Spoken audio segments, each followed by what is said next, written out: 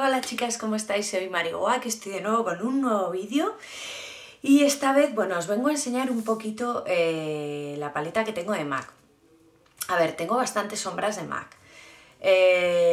Entonces, a ver, las tengo donde ya os enseñé que guardaba el maquillaje, pero como no es ahí donde me maquillo todos los días, sino que es en el baño, pues cogí una paleta de 15 de MAC y quise poner ahí todas, no sé, un poco las que más uso, o ya no las que más uso, pero sí una mezcla un poco de todas, un poco de verdes, de azules, de marrones, de morados o rosas.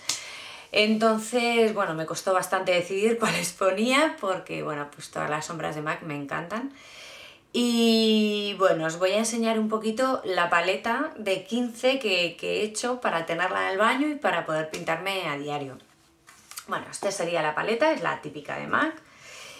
Y vamos allá. A ver. Estas serían todas las sombras que me he puesto así un poco más de utilizar a diario.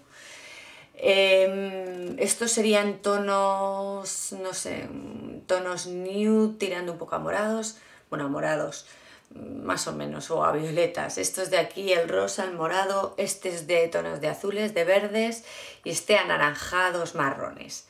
¿Vale? Bueno, algunas están un poco fastidiadillas, han sufrido a la hora de potarlas, pero bueno, estas son todas. Me he hecho la chuletilla un poco de cuáles tengo, algunas ya os digo, hay 3 o 4 que no me sé muy bien el nombre, pero bueno.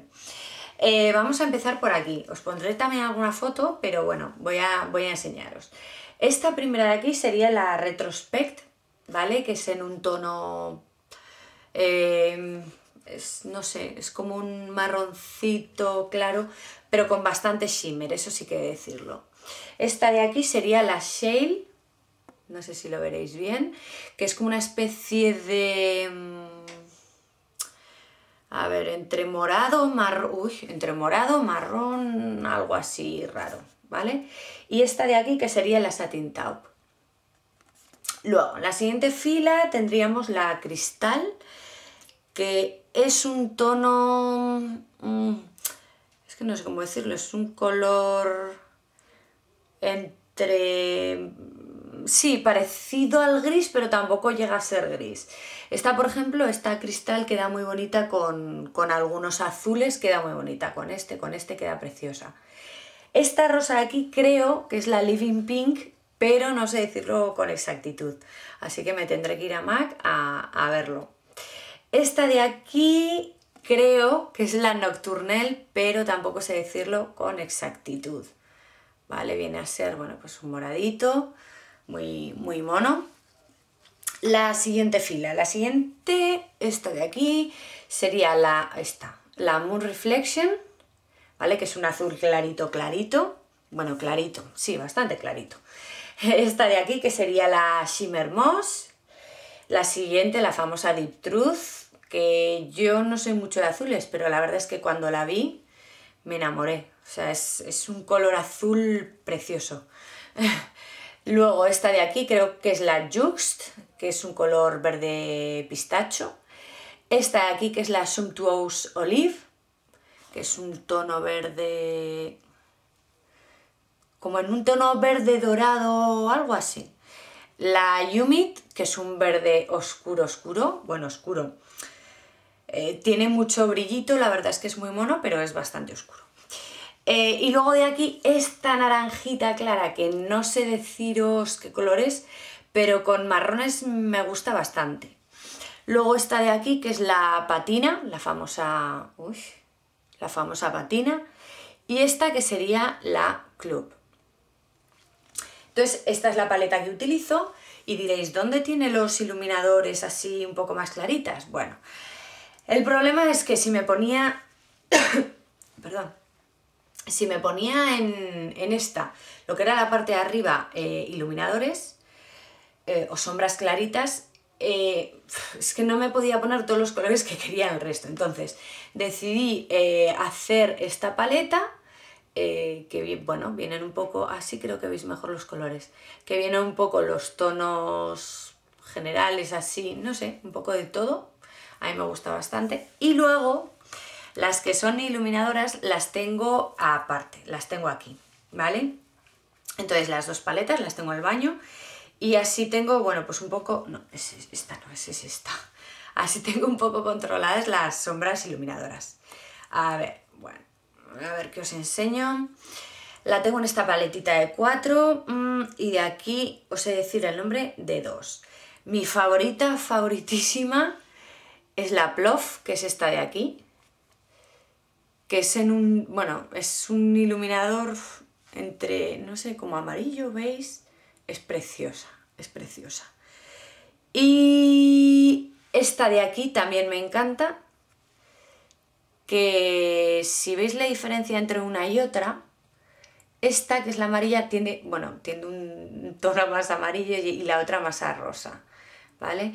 Esta no sé decir el nombre, lo buscaré a ver si puedo acercarme a Mac antes de colgar el vídeo para poderos poner el nombre. Luego, este de aquí sería el pigmento Vanilla de Mac, que lo he prensado y le he metido ahí, ¿vale? A ver si veis el tono, que es como un dorado, entre un blanco y un dorado, algo así. Y esta de aquí, que es la blanca, pero que tampoco sé deciros el nombre. Intentaré mirarlo antes de colgar el vídeo para poderos decir, bueno, pues cuál es cada una, ¿vale?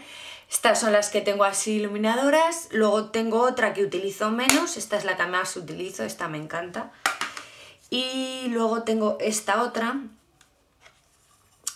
que, bueno, estas dos me encantan, que son, esta de aquí es la Dazzle Light, a ver si lo puedo coger con la otra mano, la Dazzle Light. Esta de aquí sería Last Room.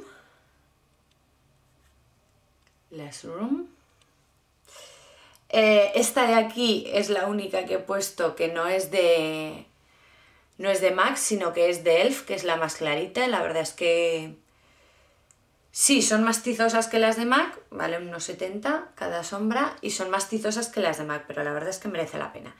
Y esta de aquí, que tampoco sé deciros el nombre, que la cogí y luego tampoco me convenció mucho, tira bastante más a rosa que el resto. Pero bueno, en algún momento si te quieres poner morados y alguna sombra así rosita más iluminadora, bueno, pues está bien, no sé, está bien. Ya veis que, bueno, pues todas pigmentan genial, incluso esta que es la de ELF, no me salía el nombre. Y nada más, eso que os quería enseñar un poco, pues eso, las sombras que utilizo más de diario o la paleta que yo considero así más imprescindible. Esto imprescindible es un poco relativo porque, bueno, también depende de los gustos de la persona, de la ropa que se vaya a poner, de que le quede mejor al ojo, que no sé, un poco de todo. Entonces, bueno, pues eso, quería tener una paleta un poco juntando todas las sombras que tengo para, bueno, pues para que se vieran bien o para tenerlas todas organizadas. Y bueno, nada más, espero que os haya gustado, espero poder poner los nombres de las sombras que me faltan. Lo intentaré en algún momento acercarme a Mac para ver si, no sé, para ver si me pueden decir qué nombre es cada una, porque es que si no, no os la podré decir. Y nada más, espero que os haya gustado, que os haya dado alguna idea por si queréis organizar la paleta o algo así.